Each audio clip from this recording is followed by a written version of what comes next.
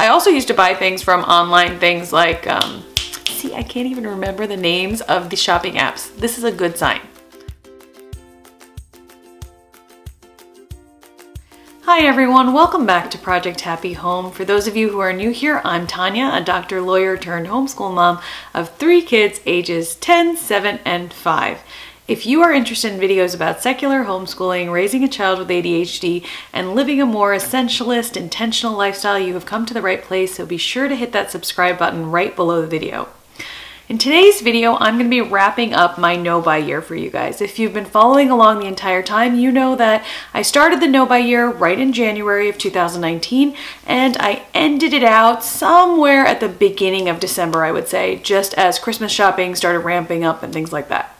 However, in one way, the no-buy year never actually ended for me because the way that I set up my no-buy was really more of a low-buy in the sense that there were some categories of goods where I didn't buy anything at all, like makeup and clothes and shoes, but there were some categories where I allowed myself a little bit of leeway as the year went on because that's just who I am, like with books. So before I get into all of that, I just want to let you know how I'm going to address my no-buy year. I think it's really split into 3 prongs. One, financial, in terms of how much I spent and how my no-buy affected like our actual spending habits.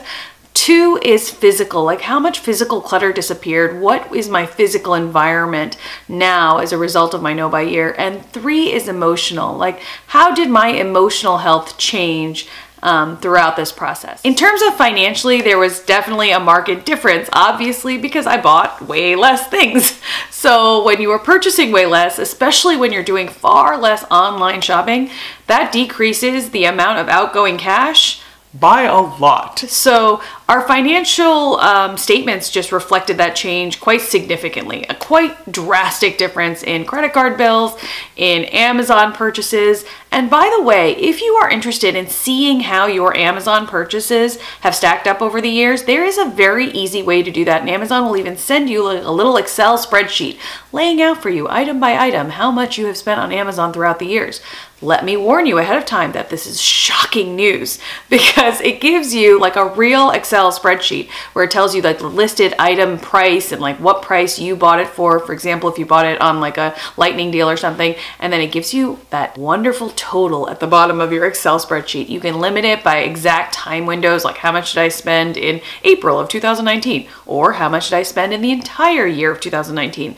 And it was really interesting to dig into that and see how that evolved over time in terms of different time periods in my life, different stressors going on, whether we were moving, whether we were not, whether we were having a baby, etc. So I definitely recommend it to you. If you guys want an actual tutorial walkthrough on how to see your Amazon spending, let me know in the comments down below and I will definitely put that into my video queue. Straight up, financially, it was a huge boon. When you cut down your online shopping as much as I did in this past year, you see that. Before, in the past, anytime I felt the need to get anything, whether it was metal straws or an extra notebook or art set or something, I would just add it to my Amazon cart and check out because I'm an Amazon Prime member. This year, one of the things I instituted for Amazon in particular was just a checkout day. It used to be a checkout day per week. It became sort of like 2 checkout days per month. And I would just leave things in my cart and build up my cart. And if there was anything I didn't have an immediate need for, I would just take it out. And that was a really nice way of allowing myself to indulge for a second in the want of it all. Like I want that new journal, but then to come to that day for checkout, that designated checkout day about, 10 days later or 2 weeks later and say to myself, well, I don't really need that. I have a million like composition notebooks lying around. So just taking it out of the cart and adding it to the save for later pile or putting it into a wish list was really, really helpful for me. Another thing that financially was helpful was just how I didn't go into stores anymore. Specifically, some of the stores that I didn't go into were Ross, the Dollar Tree, Target for the dollar spot. You know how you have those 2 entrances into Target? You can go through the grocery section or the everything else section. I stopped going into the everything else section, which really, really cut down on me seeing everything else, especially the dollar spot section. I always considered myself a savvy shopper, somebody who didn't waste money, somebody who didn't shop at places like, Nordstrom or the mall or things like that. But you spend your money wherever you end up shopping. So cutting out stores like that entirely, like I think I went into Ross once last year and it was for a specific gift item that I wanted to look for. I didn't go to TJ Maxx at all. I went to Dollar Tree maybe once to get some seasonal crafts for the kids. Not going really helped. Another place I didn't go was Ollie's. I don't know if you guys live in the North Carolina area, but Ollie's has so many discount books and it was wonderful and glorious before when I used shopping for books as like an emotional crutch. Taking that away, that opportunity away, just helped me spend less. Financially, it was obviously a boon. The second prong would be the physical environment that I live in. Now, we downsized when we moved to North Carolina by over 2,200 square feet, well over. In my previous spacious, everything is bigger in Texas house, you can hide your clutter. You can hide your tendency to gather hundreds of books a month, your tendency to gather not one headband, but the 12 headband pack from Amazon. You can hide all of that in very neat, organized bins and still have a lot of breathing room in your house.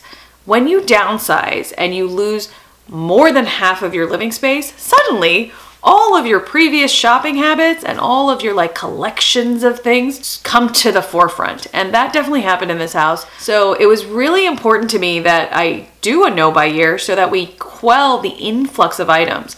I had already become pretty good at encouraging the outflow of items. We have a couple of setup things that encourage continuous decluttering of our house, and that was already in place. For example, we always have a donation bin in the garage.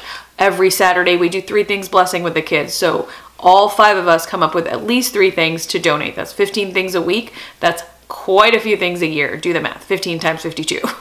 And basically, simply having things going out of the house was not quelling the influx. And so we were still having more things coming in, because when you think of a new box of pens that you heard about online, you don't think of it as taking up space in your home, but it does. That extra box of 12 pens takes up exactly that much room, and you have to put it in a drawer somewhere, and you have to shove other things to the side and put something else under something else and just create more clutter. So just not buying for a year cut down on that type of influx so much. Because when you see that Amazon box come in, it's easy to tell yourself, you know, a lot of that is air fluff and those packs of air, but a lot of it isn't. A lot of it is exactly that much square footage being occupied in your house by something you were living perfectly fine without the day before. So in terms of our physical space, instituting a no-buy year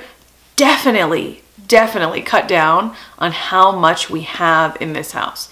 And I cannot tell you how dramatic a shift that was, because before we would just have a little bit more and a little bit more and a little bit more and a little bit more every month, even though we had a steady outflow. And when you keep a steady outflow of things for decluttering and you stop the influx, your house starts to look better.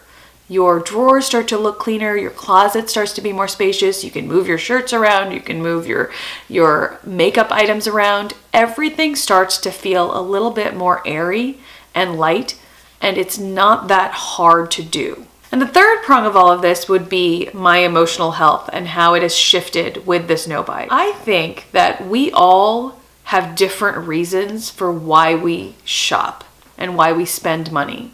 We all have different ways that we shop. Some of us like to shop in person. Some of us like to shop online. Some of us like to shop in malls. Some of us like to shop in little boutiques. Some of us like to just buy books and stationery and planning items and craft things. Other people like to buy clothes and shoes. Other people like to buy makeup palettes. As women in particular, I think our shopping habits are so entwined with our emotional well-being. I think that culturally, shopping has become known as a reward. If you are feeling depressed, you can go and buy yourself a trinket or a pair of shoes, and that should give you a boost, and you deserve it because you're a good person and you work hard, etc. If you're feeling happy, for example, if you've gotten a promotion at work, or you've gotten a date, or you have something to look forward to like a wedding or, you know, a graduation, you can reward yourself. You can get something new for that event. You deserve it. You've done so well. If you're making more money, your salary bump has increased, well, now you can afford that next tier of makeup, that next tier of shoe or sweater or store. And that sort of lifestyle creep is just as real as shopping when we feel sad. The reasons we shop are varied, but the end result is the same. We spend money on things that we were doing perfectly well without. We increase the amount of physical clutter in our lives, and we increase the amount of things that we are now responsible for, that we have to take care of. When you buy that box of pens or that new pair of shoes, that's another thing you have to find a place for, that you have to put away at the end of the day, that you have to clean and maintain and take care of. It's taking up space in your brain. It's taking up space in your heart. I find that the less nice things I have, the less I have to worry about with my kids, honestly. You know, in terms of home decor, for example, I didn't buy anything this year. Not one single solitary vase or trinket dish or cup, nothing. Just that action has made me feel so much better about my kids like breaking something occasionally or painting something that shouldn't have been painted or whatever, because it's just a thing. And it's an older thing at that, you know, it's not something that holds as much emotional intensity for me anymore because it's not that new. I've had it forever. It's okay. It's going to be fine. And I already have so much stuff that if something happens to something, I'm like, yay, now we can get rid of that. So it definitely shifts your mindset. I think another emotional reason that we shop, and this one resonated the most with me, was just boredom and anxiety. It was a way to quell my boredom in the evenings when my husband would be asleep and I would just be laying in bed. I mean, stretched taut, you know, stretched thin, just thinking all of these thoughts about all of these things, about children and school and work and my life choices and where we were going to live and how we were going to stay here and friendships and family and my parents and my brother and all of these things that roll through a woman's head all night long. The way for me to shut that down, to not touch it too closely, to kind of quiet that anxious roll of thoughts, was to shop. You know, I loved my flash sale apps. I liked Amazon, obviously. I liked just going through even sites like Wrapup, things where I felt like, you know, I'm saving money because I'm not spending that much money. Stopping that behavior, deleting the shopping apps off my phone, not being able to quell my anxiety that way was difficult. It was really difficult. And for a while there, particularly in the spring, like 3 or 4 months in, I had this huge upsurge of anxiety because I wasn't having my normal outlet. I wasn't being able to, you know, take 2 hours on the weekend and go thrifting by myself and relax that way. I wasn't able to unwind at night by scrolling through different art supplies or journals or school supplies that I could convince myself that were helpful and that we needed. Not being able to quell my anxiety that way was difficult. It really was. There was a day when I left Costco and I didn't buy any books from the book section. And I know this sounds silly, but that was a real stress relief for me. You know, Costco's stressful and you're buying all the things and you're doing the mom thing and you're buying salmon and you're buying cereal and you're buying like, you know, barbecue sauce or whatever. And then you have this little reward in the middle where you get to buy your books. You know, for me, that was a reward, and not doing it made me feel physically ill. When I left that store, like I was trying to tell myself, you did so good. You didn't buy anything. You're awesome. Yay, Tanya. And I got to the car and I just felt queasy. Like I felt sick about not having had my fix. And it was just a fix. It was an addiction that I didn't realize that I had. And breaking that addiction was as painful as you would imagine. It is something your brain has become accustomed to. A way of comforting yourself that you have trained yourself in. To undo that training was difficult, and maintaining a no-buy was a great way for me to just erase that shopping habit as a comfort for my life. And I will tell you that by the time that fall and winter rolled around, scrolling through even Amazon for something I actually needed was tiring for me. Instead of being relaxing the way it had been before, it was just tiring, and I felt like it was taking time away from my actual life. I think that I could have done a better job this year trying to inject other things that made me feel better. I would say that one of the things I did was I started to read more again, like just fun fiction. Not about homeschooling, not about improving myself as a wife, a mother, a parent, sister, friend, just just fun reading, you know, like romances and thrillers and mysteries and, you know, some deep reading, but lots of fluff, so that I could just enjoy a hobby that I had liked for a long time. I took up crocheting again. I am definitely a beginner. I learn everything from YouTube videos, but that was another physical action that I found like was very good for relieving anxiety and stress, but didn't involve me buying anything because I had already bought vast quantities of yarn that were just sitting in my house. So all of these things were helpful to me. Financially, the no-buy was a huge boon. It's super easy to tell. Remind me if you want to see exactly how to check out what you spent on Amazon over the years. Shocking and horrifying as it is, I will do a video on that for you. 2, in terms of like the physical environment and how the no-buy shifted that, it was a wonderful addition to our continuous system of decluttering because it just stopped the influx and the house started to clear out naturally. 3, emotionally speaking, I have definitely kicked the habit of shopping as a anxiety crutch. And I didn't know that I would, honestly. I didn't know that I was using shopping as much of a crutch as I was in terms of quelling my anxiety. And now that I've kicked that habit, I think that's the most valuable thing I can take away from this no-buy year. So I thought you guys might be interested in just a category breakdown of how my no-buy went. So in terms of books, the most hilarious thing is books are what I buy most of. But when I introduced the concept of a no-buy year to my husband, I was all enthusiastic. I was like, I'm gonna start a no-buy year, except for books, obviously. And my husband looked at me and he's like, Tanya, the only thing you buy is books. Like that is 90% of what you buy. And I was like, oh, right. So I only bought about 30 books last year.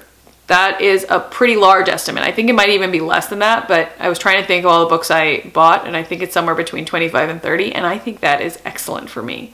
That's including Christmas presents and everything. And I am amazed by that number. It might sound like a lot to some of you, but I used to buy like 30 books a month, easy. So that was a huge plus to me.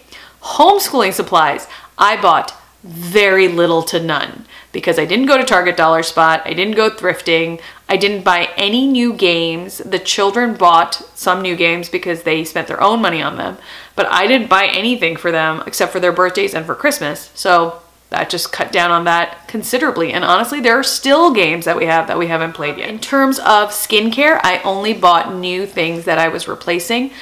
I tried one new company, and that was True Botanicals. I really did like them, and I will talk about them more at my product empties later. If you're interested in skincare, I can wax on and on about sunscreen and skincare till the cows come home. In terms of makeup, zero, zilch, zippo, nada, except for one thing.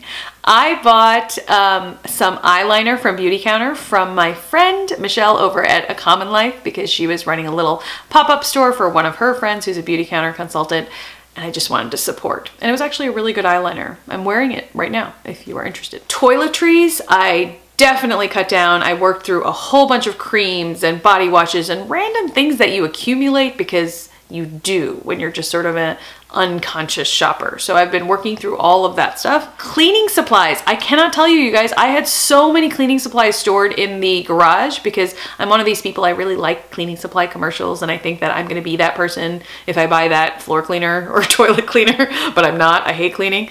And I worked through everything that we had. I just used it all. The good stuff, the bad stuff, the stuff that's approved by the environmental working group, the stuff that's not, the bottles of Windex that I used to tell my husband were gonna kill us, all of that. I worked through all of it, and now we are just in a clean zone. And so I have a Grove subscription now just to bring in what we need every month, and that is it. Clothes. I did buy new underwear, you guys. I'd been wearing the same underwear for years and years and years. And you know how the elastic goes and you start to have those little weird things happening to your underwear? Anyway, I did buy new Amazon Essentials underwear, and I will link them down below because they are remarkably cheap and really nice.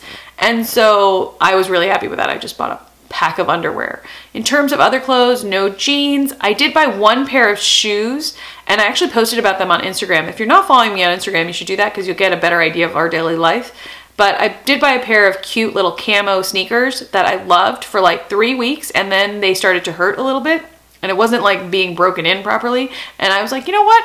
I don't love these as much as I thought I did, and I donated them, even though they were only 3 weeks old, because sometimes you can tell yourself all these things like, oh, they're new and blah, blah, blah, and I'll just give it another. When you know that you don't like something, you know. let it go. Let it pass on through the stream of goods into someone else's hands who can use it. So I sent it to a thrift store. Gifts for my husband, nada, zilch, zippo, nothing. He's always said he didn't want gifts. I always bought him gifts because I thought I should buy him gifts. This year, I didn't buy anything. It was great. He was happy, I was happy. No new things entered the house. I spent no money. In terms of home decor, I am super proud because when you stop thrifting or going to Home Goods, you stop buying home decor. I also used to buy things from online things like, see, I can't even remember the names of the shopping apps. This is a good sign. I really can't remember. Something about an elephant. I don't know. Anyway, I did not buy any home decor. No flowers, no vases, no plates, no prints, no anything. Nothing. Not even like a little doorstop, nothing. Kitchen stuff, nothing. No glass containers, no cups, no mugs, no kitschy cute llamas, nothing. I'm really, really proud of that because it's cute. I like llamas as much as the next girl. I like porcelain cats. I like brass ducks. I like all of it, but I didn't buy any of it, and that's the important thing. I can like it in the store and just not bring it home with me. It's like this brand new concept. Sheets, towels, stuff like that, nothing. That wasn't a hard one, honestly. That was just sort of something you buy because you're walking through Costco. You know, at the beginning when Costco has all those big things to buy and you're like, ooh, beautiful plush towels. I could use beautiful plush towels. I didn't buy any of that, nothing. We're just using all the things we have and they're perfectly fine. Go figure. Last item that I tend to have problems with is planning and crafting supplies. Like think everything Michaels. I stopped going to Michaels, which helped. I didn't buy any new planning supplies except for teal pens, which I was using in my commonplace journal, which I love. I also bought, for my birthday present to myself, I bought a pen case, and you can see that in one of my update videos. And I did buy my new planners for 2020. However, some of my new planners are designed to be used for several years in a row. And that was just a new way of thinking about things so that I didn't have to purchase them every single year. So that's one way you can decrease the outflow of money for planner supplies. Overall, I'm really proud of myself. I'm really proud of the shifts this has made financially, in terms of space and clutter, and in terms of my emotional well-being. Am I going to continue a no-buy year for next year? Yes, I am, in short. I plan to institute new rules for myself. It'll probably be more of a low-buy year, but I think I'm just going to keep going this way. I don't have this urge to buy towels and home decor and new clothes. I'll definitely loosen my regulations in terms of, like, if I see a pair of jeans that I like, I think I'll get it. But I'm definitely going to be more conscious of the one in, one out rule. I don't want to add more stuff to our lives together. And this year we're actually looking for a new house. We probably will get more square footage. I don't want to fill it. If you guys are interested in trying out a no-buy year or a low-buy year next year, be sure to subscribe to my channel because I will be doing a series of tip videos throughout the year. There will definitely be updates like this year, but more so than that, I'll be sharing what worked for me, practical tips like keeping an eye on your Amazon spending or, you know, setting up a donation box, things like that. So if you want practical, bite-sized, real-world things that you can incorporate into your life to start a low buy or a no buy year, definitely hit that subscribe button down below and let me know what kinds of things would be the most helpful to you. I already have a whole set of ideas and videos that I have to plan, but I would love to be helpful to you and not just sort of like an echo chamber. So definitely comment down below. I read all the comments. If I've hearted your comment, I have definitely read it. At this point in my channel growth, I definitely don't have time to respond to every single comment, but I generally will read them for a few weeks and try to pin a comment up at the top if it's addressing a lot of people's concerns. So give me your video ideas down below. I look forward to working together and encouraging one another as we start a low buy or no buy year next year. You guys, thank you so much for being with me on this journey. I cannot tell you how much it has meant to me, your support, your comments. I like that we can learn from each other and this doesn't have to be just a one-way type of me talking to you kind of situation. So let me know what you'd like to see next. As always, thank you so much for your time and I wish you the very best new year.